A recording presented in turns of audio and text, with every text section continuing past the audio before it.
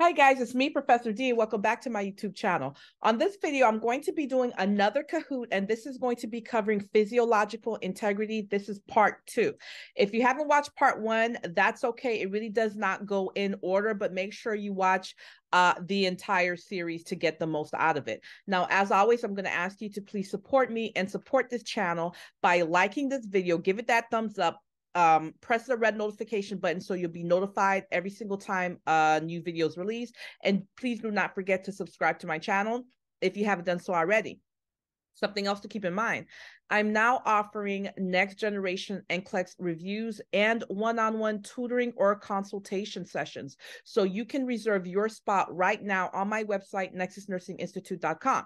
Maybe you're still in school, but you're struggling. You have a test coming up and you have to do really, really well. Well, I have audio lessons also available on my website, nexusnursinginstitute.com. So be sure to check that out. And don't forget, almost daily, you can find me covering a variety of nursing topics on my other social media platforms such as TikTok, Instagram, and Facebook. Without any further ado, guys, let's get started. Physiological integrity, part 2.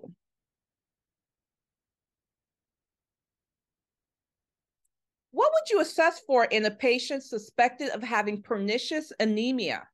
Would it be constipation, shortness of breath, dusky lips and gums, or smooth, sore, red tongue? Those of you who are on the live that was not able to join this Kahoot, you can still participate. Just go ahead and put your answer in the live.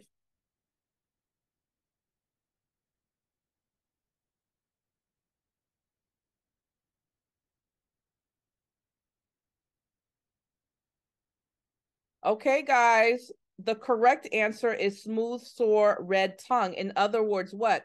Red, beefy tongue. Red, beefy tongue, that is a classic symptom of pernicious anemia. Please keep in mind, with pernicious anemia, you have to have intrinsic factors. So the intrinsic factor, which is in the stomach, okay, that's what helps you absorb that vitamin B12. You need vitamin B12 to live, or you will die. You will not live long. Vitamin B12 is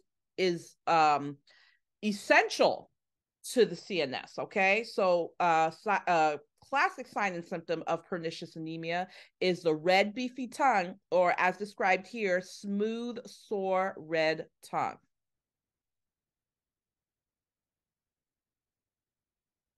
You read the results for a sputum culture. The results indicated Mycobacterium tuberculosis. What does this mean? Does it mean that the results are positive for active TB? Does it mean that the results indicate a less virulent strain of tuberculosis? Does it mean the results are inconclusive and a second culture is required? Or does it mean that the results are unreliable unless the MAN2 test was positive as well?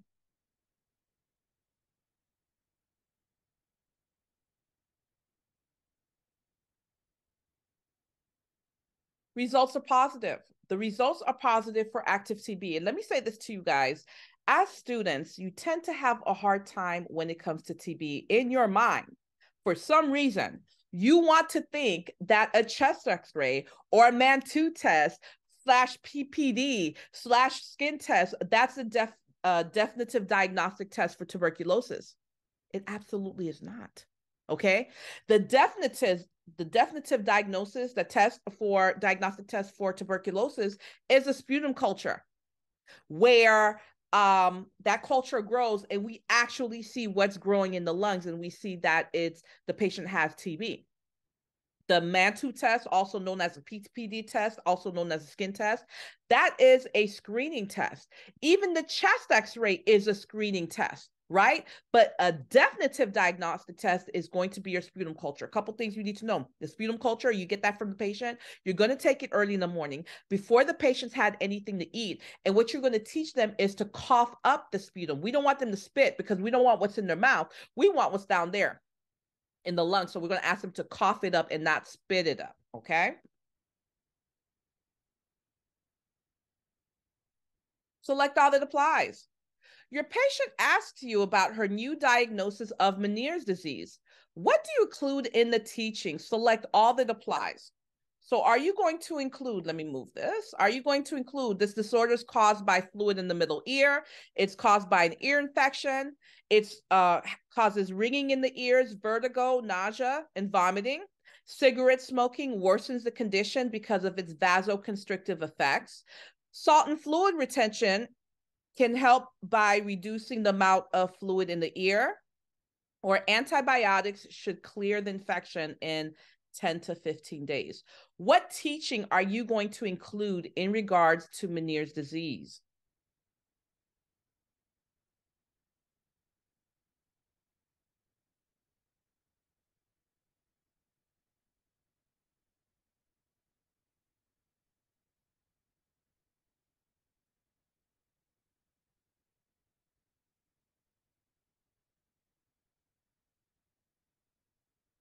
All right, so let's talk about this. When it comes to Meniere's disease, what happens, guys, is the patient has fluid in the middle ear. And why is this important to us? Well, what's the middle ear responsible for? Balance. So already because of this, we know safety is going to be an issue with this patient. It also can cause ringing in the ears. It can cause the patient have vertigo, nausea, maybe even vomiting. What you're going to teach the patient, again, look at this. Disorders caused by fluid in the middle ear. Yes, and remember the middle ear is important for balance. Ringing in the ears, vertigo, nausea may occur. True. Salt and fluid retention can help. That makes sense because remember, fluid follows salt. So if you decrease the salt, you're going to decrease the fluid, therefore decrease that fluid in the middle ear. And also, we're going to teach them to stay away from cigarette smoking. Cigarette smoking causes vasoconstriction and can make this even worse. Meniere's disease is not an infection of the ear, so the patient does not need antibiotics because the cause is not a bacterial infection.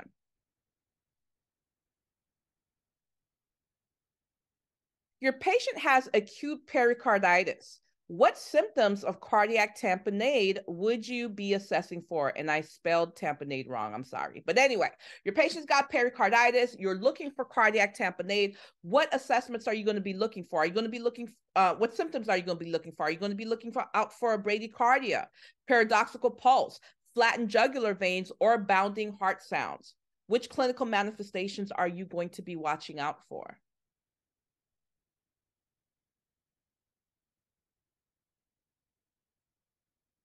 Okay, guys, you're going to be watching out for paradoxical pulse. So let's talk about this. Your patient's got pericarditis. That's inflammation of, that thin sac that surrounds the heart.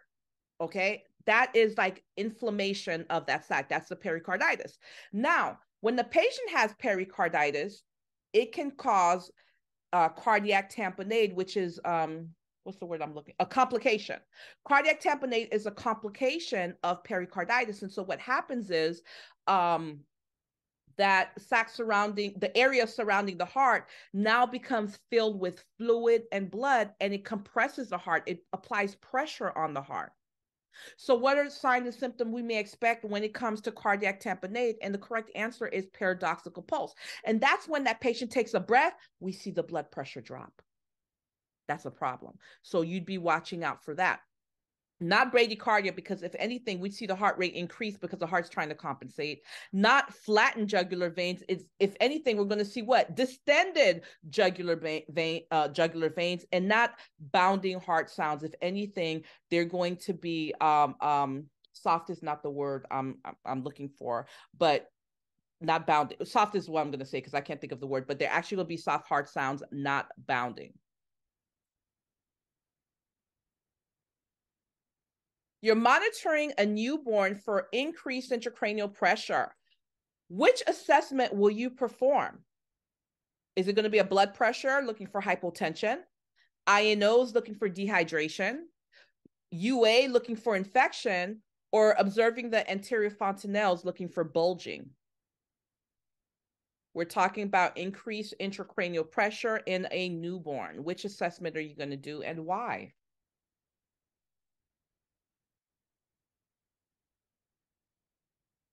Very good. Observe the anterior fontanelle for bulging. Why do you think it's bulging? Because of all that pressure. So that's what we're going to be looking for.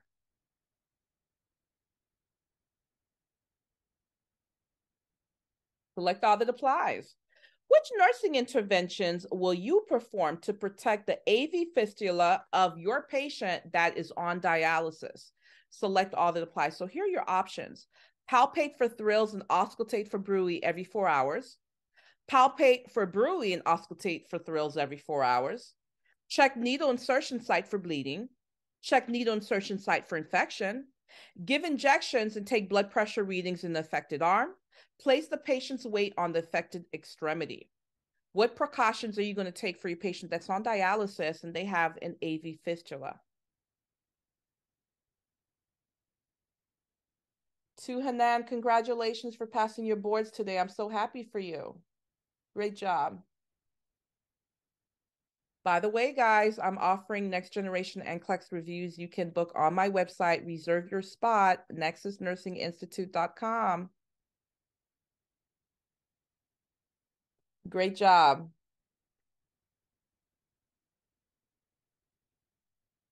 Okay, so let's talk about this. Yes, you're going to palpate for thrills and auscultate for bruit. You hear the bruit, but you feel the thrill. Yes, you're going to check the needle insertion site for bleeding. Let me tell you something. Whenever there is something invasive, you're always going to be worried about bleeding. Whenever there is something invasive, you're going to be concerned about infection. So you're going to check for bleeding. You're going to check for infection. These are all correct. Let's look at the wrong answers. Palpate for bruit, wrong. You listen for the bruit and you feel the thrill. Give injection sites and blood pressure on the affected arm. Absolutely not. That arm where that AV fistula is in place, no venipunctures, no blood pressures, nothing on that extremity. And you're never going to place weight on that affected extremity. You leave that extremity alone. Your patient with glomerulonephritis is going into acute kidney failure.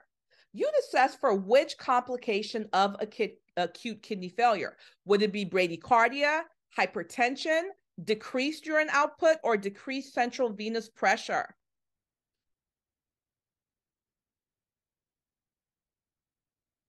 Wait a minute, this is not a select all that applies. Choose one.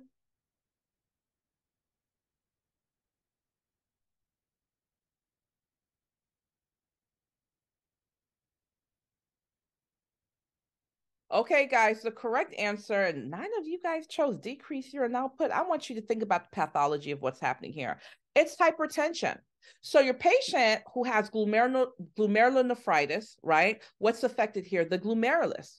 Remember the glomerulus, that's what causes filtering. It filters out the toxins from the blood to make the urine. So patients got glomerulonephritis, they're going into acute kidney failure where the kidney's not going to be working. Remember, the kidney is responsible for what? Excretion of waste. So instead of getting rid of the waste through the urine, the patient's holding on to all that waste, right? So they're holding on to all that fluid. All that fluid is pushing against the vascular space, causing what? Hypertension. You're not going to see bradycardia. If anything, you're going to see the heart rate go up because the heart's trying to compensate for all of that fluid that it needs to push out. You're not going to see decreased cardiac output because patients holding on to a whole lot more fluid. If anything, it would be increased, and you're not going to see decreased central venous pressure. They've got all this fluid they're holding on to. You may see the opposite, increase. So what you're going to be concerned most is going to be hypertension. That patient is holding on to all their sodium, all those electrolytes are supposed to be gone in the fluid, and they're holding on to all their fluid. That's going to increase the patient's blood pressure. What would be your priority consideration in caring for a patient that's in Buck's traction after a hip fracture? Is it going to be lack of diversional activity due to bed rest, difficulty performing ADLs because of the need for traction, lack of mobility as a result of the traction device, or decreased social interactions because of physical restraints? What do you guys say?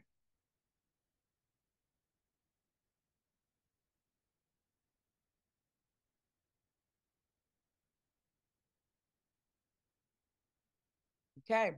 Lack of mobility. Let's talk about this. Whenever you're asked about what's a priority, you always got to say to yourself, what's going to harm my patient the most? That's our priority, right? So we got a patient who's in bugs traction. By the way, you need to know that bugs traction is a type of skin traction. It's non-invasive, it's short-term.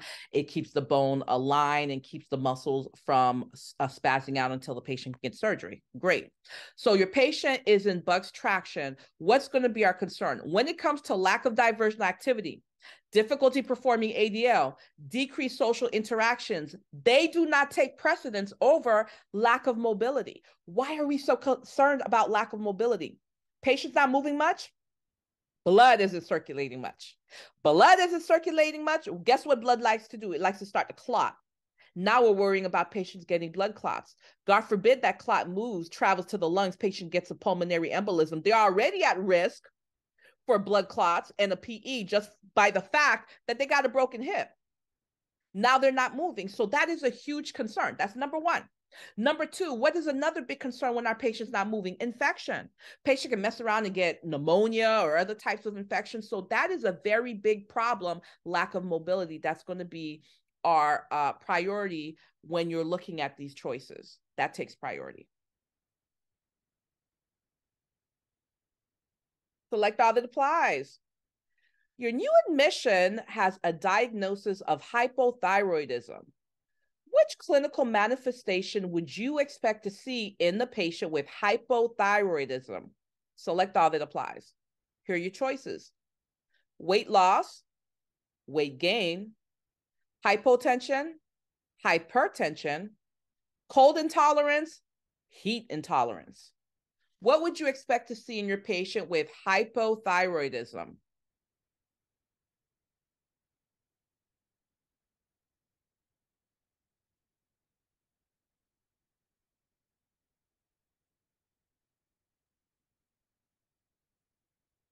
What's the game code? The game code is 4655321.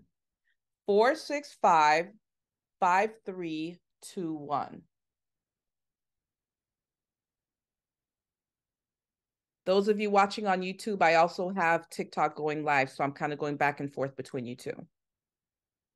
All right. So your patient has hypothyroidism, which is hypofunction of the thyroid gland. What's the thyroid gland responsible for? Metabolism. So when the thyroid function is decreased, metabolism is decreased. Patients burning less calories. We expect to see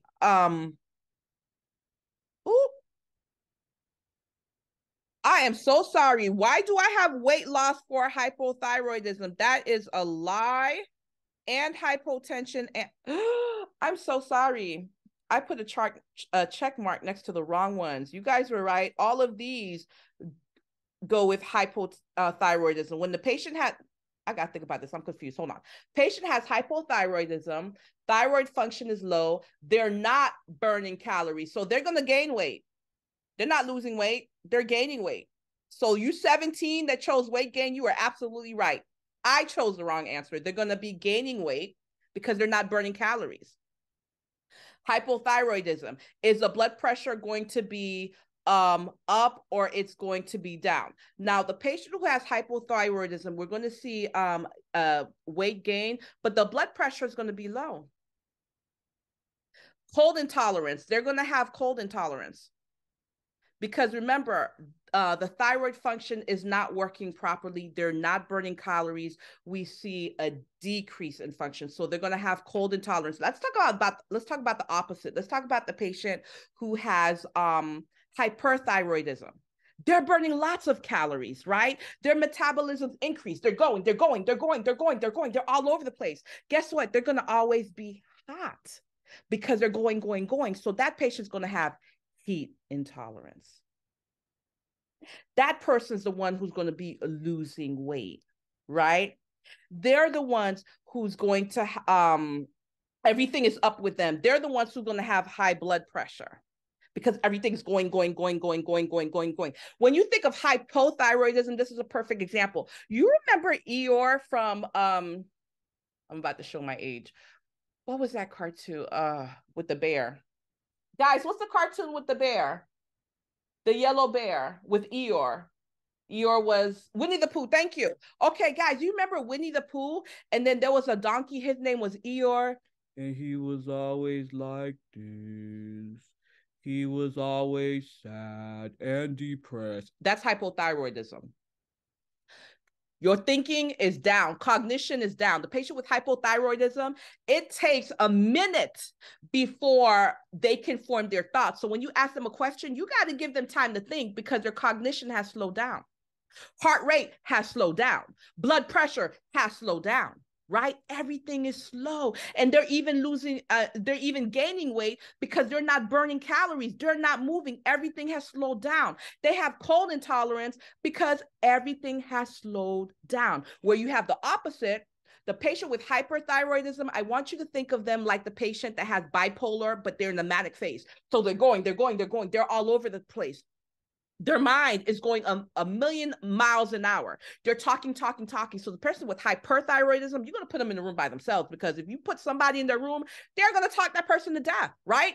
They have heat intolerance because they're going. They're going to be hot all the time. The heart rate's going to be up. The blood pressure is going to be up. That type of person, you got to give them lots of food. You got to give them foods high in calories. Why? Because they're burning so many calories. You're going to give them foods high in carbs because they're burning so much of their calories. So that is your difference between your hyper and your hypothyroidism. I'm so sorry. I really messed up on the screen. I don't know what I was thinking on the screen. Please forgive me, but I hope my explanation made sense to you. Oh, one more thing I want to tell you before I move off of the screen. When it comes to hyper and hypothyroidism, because you will get a test question on this, and you got to make sure you understand this. Your thyroid, so your T3 and T4 is going to match what's going on with the patient. And your TSH is going to be the opposite. So I'm going to give you an example. If your patient has hyperthyroidism, so thyroid function is up, guess what's also going to be up? Your T3 and T4. Those are your thyroid hormones, right? Guess what's going to go the opposite way? Guess what's going to be down? Your thyroid stimulating hormone. And it makes sense. I want you to think about this. Just follow me. If the thyroid function is up, your T3 and T4 is up. Do you need any more T3 and T4? No. So therefore, your TSH, the thyroid stimulating hormone, what actually makes you make more of the T3 and T4, it makes sense that it's going to be down. And opposite way, if thyroid function is down, you have hypothyroidism. Thyroid function is down. T3 and T4 is down. Guess what? You need more T3 and T4. So you expect the TSH to go the opposite way. You expect to see an increase in thyroid stimulating hormone because your body needs more of the T3 and T4. So the T3 and T4 is always going to match what the thyroid gland is doing, and the TSH is always going to go the opposite way. Make sure you guys know that. You're assessing for cardiogenic shock in your patient that recently had a myocardial infarction. What signs and symptoms are you going to be looking for? Is it going to be oligurin bradycardia, peripheral edema and distended jugular veins, pale appearance and hepatic engorgement, tachycardia, confusion, and hypotension, dry skin and paleness, or Professor D? I have no clue. I give up at this point. What do you guys say?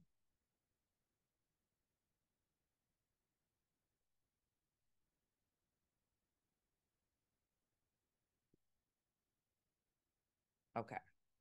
You're going to see tachycardia, confusion, and hypotension. So your patient just had a heart attack. They had a myocardial infarction. Now we're concerned about cardiogenic shock. And in cardiogenic shock, there is not enough blood and fluid for your heart to pump out to perfuse important organs such as your brain and your spleen and your liver and everything else. So what do you see? Tachycardia. Why? Again, your heart is trying to compensate. Whenever there's a condition that there's decreased perfusion, there's decreased blood flow, patients bleeding out, whatever's causing that decreased perfusion, right? Your heart, your body's going to try to compensate. So we're going to see the heart rate go up because the heart's trying to pump out fluid that it doesn't have, but it's still going to try. So you're going to see tachycardia. Why do you see confusion? Remember, oxygen is being carried in hemoglobin, that is being carried in the red blood cells, that is part of what? The blood. If the patient has cardiogenic shock, they don't have enough blood to go out to the organs, including what? The brain. What is the first sign and symptom in the patient that's not having enough oxygenation to the brain? Decrease cognition. You start to see confusion, irritability, agitation, those changing cognition or behavior, right? That's why you see the confusion. And of course, hypotension, because there's not enough oxygenated blood. So guess what? There's not enough fluid pushing against the vessels. Blood pressure's down. Tachycardia, confusion, hypotension, those are classic symptoms of cardiogenic shock.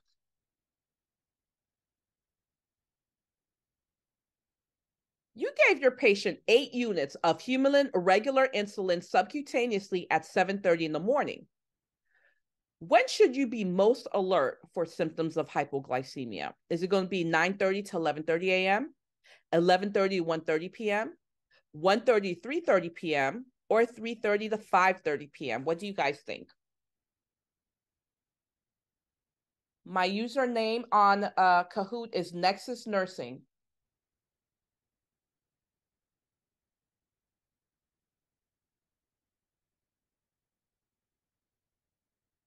Very good. 9:30 to 11:30. Why? When did we give this insulin? At 7:30. And we expect that peak time to be around when? Around 2 hours. So 2 hours later, around your 9:30 to 11:30. Let me tell you guys something. When you get a test question about giving insulin, you're administering insulin, right? When you're asked about when you should expect to feed your patient, what they're really asking you is for the onset of that particular insulin. So when you're going to feed your patient, that is the onset. If you're asked about when you're going to reassess your patient or when are you going to be concerned, what they're really asking you about is the peak time of that insulin. If they ask you when you plan to give the next dosage of insulin, what they're really asking you is the duration time of that particular insulin. So just keep that in mind so you don't get confused when you get these types of questions. Last question, select all that applies. Which finding would you expect to see in your patient with Addison's disease? Select all that applies. Here's your choices: peripheral edema, excessive facial hair, hypoglycemia, hypertension, signs of dehydration, or at this point, Professor D, I failed. I don't know this stuff. What do you guys say?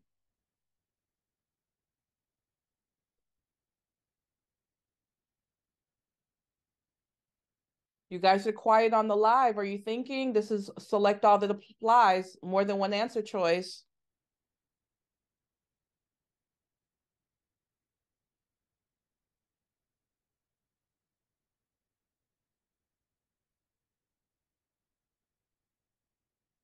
I really hope they don't get rid of TikTok. I have a lot of fun with you guys up here.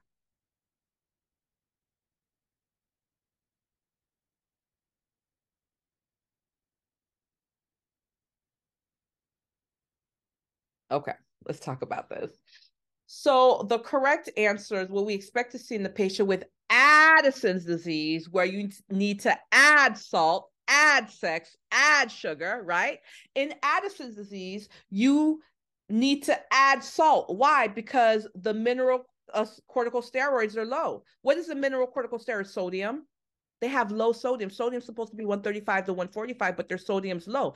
Guess what? When sodium's low, guess what else is going to be low? Fluids, because sodium follows fluids. So if sodium's low, fluids low, this patient is going to exhibit signs and symptoms of dehydration. Boom, right here. Signs of dehydration. Remember, in Addison's disease, you have to add salt, sex, and sugar. So we talked about the salt. Let's talk about the sex and the sugar. Something else we see in Addison's disease, what's down is the sex hormones, the androgens, right? So what those secondary sex characteristics. So we're not going to see an increase in facial hair. If anything, we see a decrease in facial hair. So that's why we didn't choose facial hair. And in Addison's disease, we need to add sugar. What do I mean when I say sugar? Your glucocorticosteroids, right?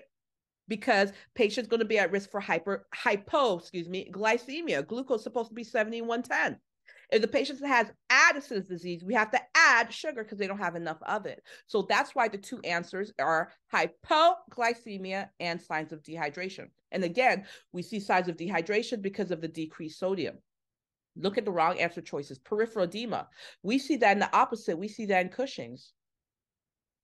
Excessive hair. We see that in the opposite. We see that in Cushing's.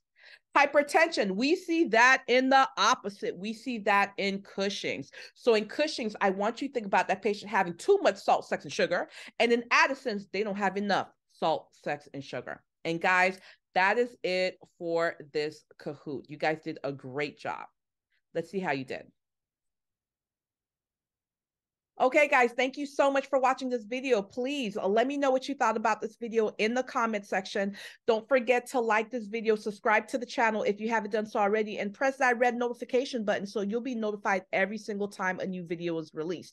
If you have graduated, you're studying for your boards, you need that extra push, be sure to reserve your spot for my next generation NCLEX review that I give. You can reserve your spot right now on my website, nexusnursinginstitute.com, or maybe you need a one-on-one tutoring session, you need a consultation. Again, you can reserve your spot on my website, nexusnursinginstitute.com. Guys, thank you so much for watching. You guys will catch me on the next video.